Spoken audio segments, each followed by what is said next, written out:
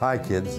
Our home is the biosphere. It's fixed and finite. It can't grow. And we've got to learn to live within that finite world. The next stage after this is there are going to be pipelines blown up if our leaders don't pay attention to what's going on. As you've no doubt heard, Jyoti Gondek and the Calgary City Council have decided that we are in a climate emergency. Beyond that, David Suzuki has taken it to the next level and suggested that if politicians don't take drastic actions, pipelines will inevitably be bombed.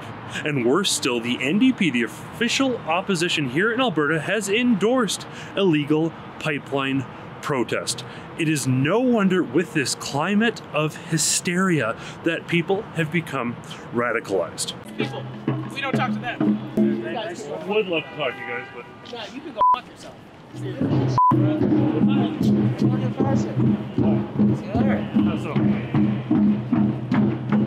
If you agree that there is no climate emergency, go to noclimateemergency.com, click the link so you can send an email directly to Jyoti Gondek, and be sure to sign our petition. Adam Soos here for Rebel News, and we are at the TC Energy offices here in Calgary where a protest is taking place.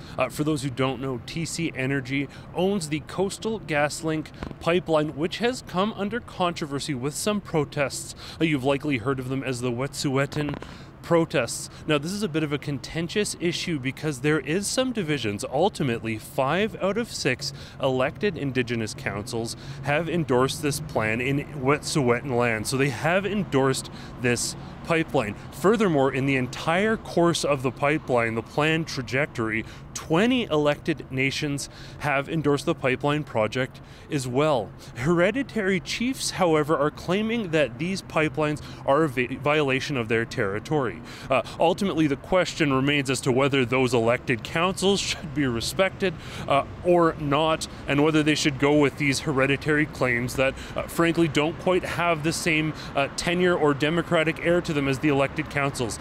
This is a $6.6 billion pipeline project that is an economic boon for these communities, often one of the largest employers in these areas as well. So that opportunity for the community when these pipelines are held up or when they are illegally blockaded by eco-terrorist style activity, it can severely detriment the communities adversely. So we're going to see how the day unfolds today. We're going to follow the protest as it carries on and bring you updates throughout the evening.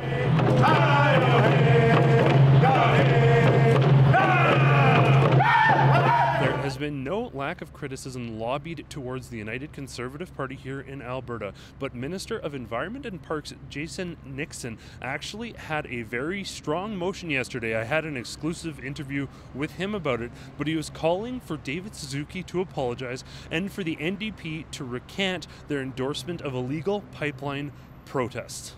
Deep, deep doo-doo. And they've been telling us, the leading experts, for over 40 years. This is what we're come to. The next stage after this is there are going to be pipelines blown up if our leaders don't pay attention to what's going on. The next stage after this is there are going to be pipelines blown up. Talking about extinction, rebellion, and blowing up pipelines and dog whistles like this is inciting environmental terrorism. I will not stand for these kind of remarks or comments in my country or my province, Mr. Speaker, and I hope all members of the chamber agree. Another interesting thing that we have noticed here today is that there are so many mainstream media outlets here, while there are probably only maybe 80 to 120 people present. When we see thousands of people protesting against vaccine passports or other things like that, there is no media coverage whatsoever. So an interesting observation from the event today.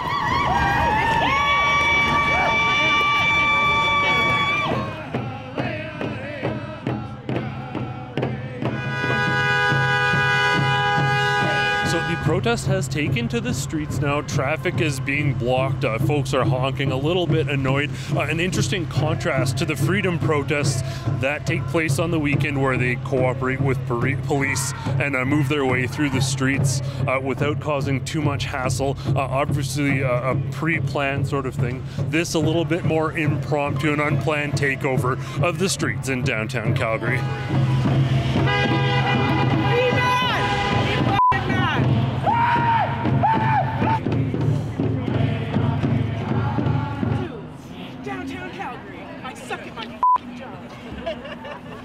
So we are, once again, as I mentioned, at the corner of 4th and 1st in Southwest Calgary here at the TC Energy building. The group has now taken over the intersection. They're blocking traffic in all directions. Police are doing their best to get people through as they can. We don't know how long this is going to continue. Traffic has been stopped in a number of directions to avoid cars from intersecting with the protest here. Extremely interesting. A number of people driving by and even biking by were chanting that it's time to build the pipeline, calling for this work to go ahead anyways. An interesting juxtaposition in the heart of oil country, next to all these head offices where their wealth has been made off of oil. This protest taking place, and some Calgarians working in these buildings clearly opposed. We couldn't help notice that a few of the folks down here who would likely brand themselves as eco-activists drove and parked their gas vehicles right along beside us where we parked.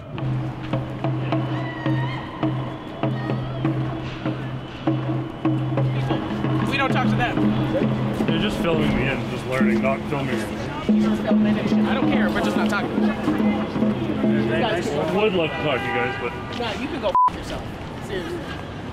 Well, the protesters are now moving through various intersections in downtown Calgary, causing quite a bit of chaos, vehicles being turned around. There's no real order as we see at protests normally. They're kind of going where they go, and police are doing their very best to accommodate and redirect traffic as the protest moves.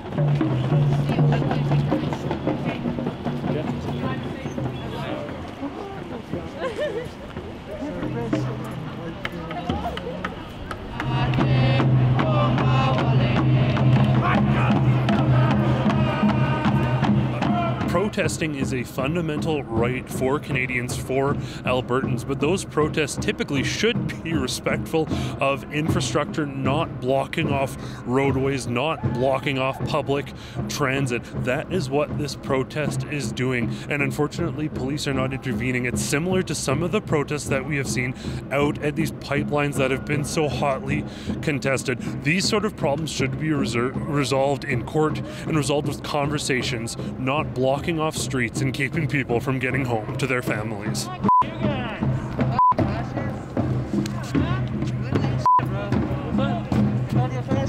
Why?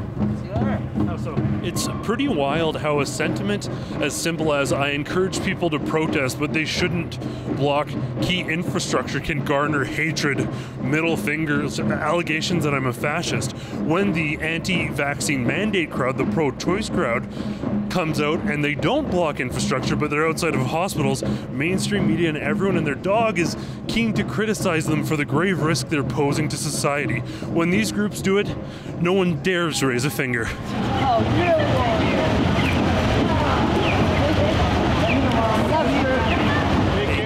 Double standard once again. No doubt the media will refuse to say anything critical about this, despite infrastructure being blocked, while on the other hand they are eager to criticize any other protesters who dare take to the streets. The event is wrapping up. Aside from traffic being blocked at a few intersections, there were no major incidents, and we are wrapping up for the evening. As always, I want to thank you all for tuning in. For Rebel News, I'm Adam Soos. Hey, if you don't agree with the people behind me and you think that there's no climate emergency, go to noclimateemergency.com. You'll be able to click a link that sends an email directly to GOT Gondek, and you'll be able to sign our petition saying that enough is enough when it comes to this climate hysteria.